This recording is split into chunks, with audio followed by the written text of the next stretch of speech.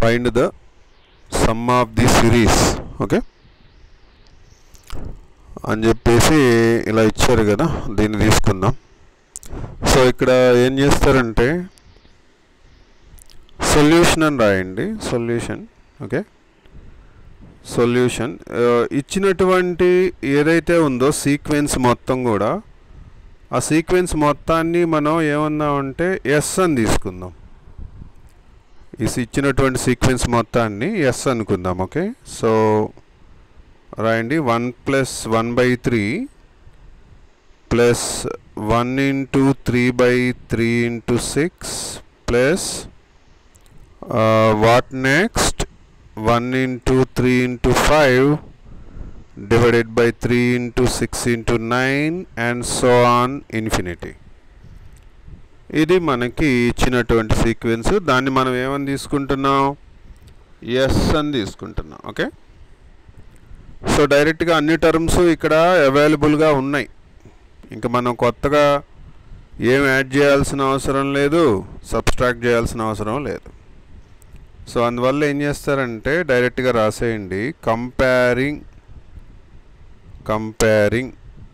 1 + దేని comparing, right hand side comparing 1 + p/1 factorial into x/q whole power 1 plus p of p + q divided by 2 factorial into x/q whole square and so on infinity.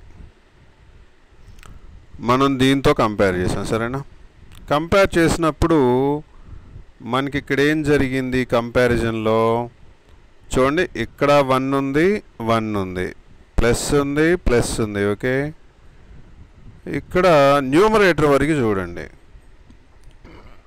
Numerator ఎంత ఉంది, 1 ఉంది, కానీ ఇక్కడ ఏముంది, p ఉంది కదా, అవునా.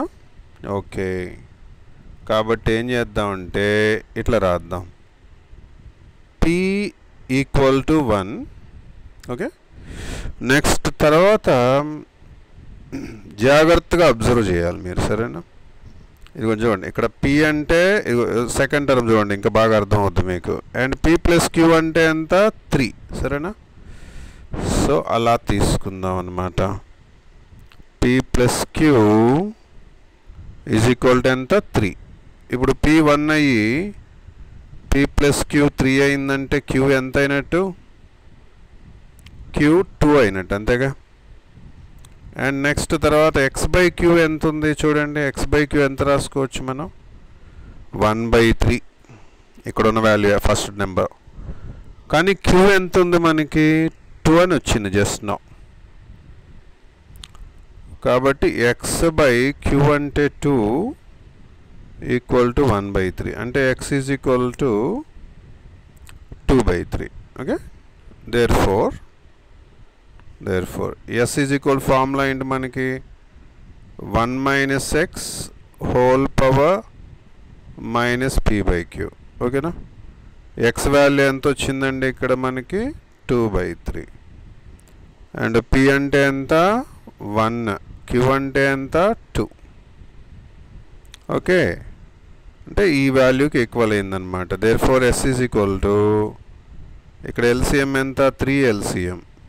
ఇక్కడ ఎంత వస్తుంది, 3 - 2 in the numerator whole power -12. అంటే 3 - 2 అంటే 1 పవర్ -1/2.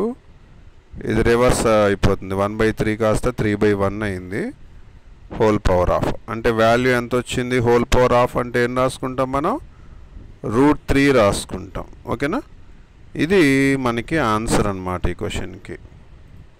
ఓకే